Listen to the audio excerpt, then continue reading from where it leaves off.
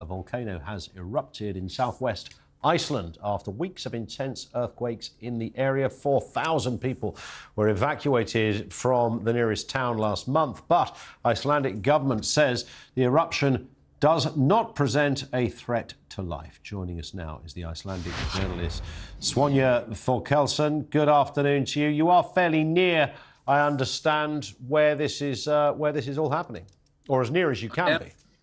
15 kilometers from the eruption in Keflavik, the town of Keflavik, where the international airport is located. Now, when we think of volcanoes, as kids, these are, it's exciting, a volcano erupting, it's nature. We've watched those documentaries where this occurs. It's an incredible thing to see. Not Absolutely. So funny if you're one of the 4,000 people that's had to move out of their homes, I guess. I was not one of those, thank God, but, because my sympathy and heart is with those people that have left their homes, left everything behind, and but have found shelter, have found security somewhere else, but are now watching the crack in the ground coming ever closer to their village.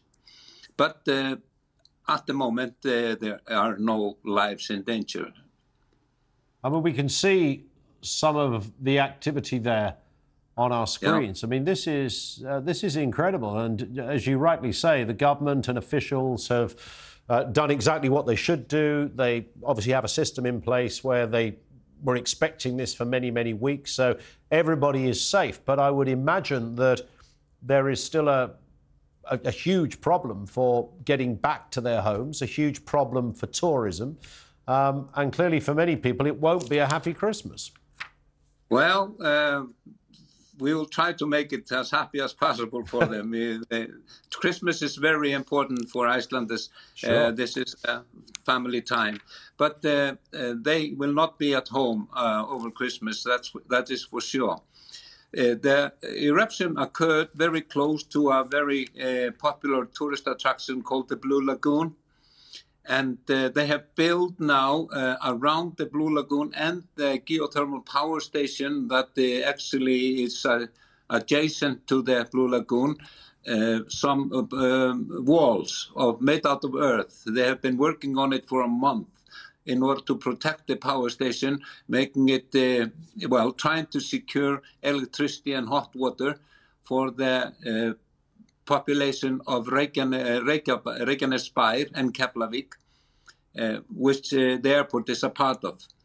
So we are not in the immediate danger of losing neither water or electricity. Sure. Well, I mean, that's good to hear. Do we know what the prediction is for how long this volcano will remain in this state?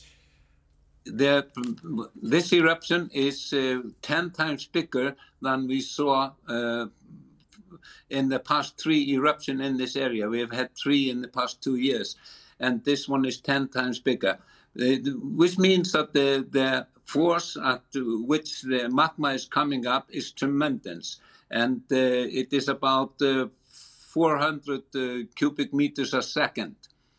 And that means that the magma chambers are going to empty themselves very quickly. Right. So the prediction is about a week that this is going to last.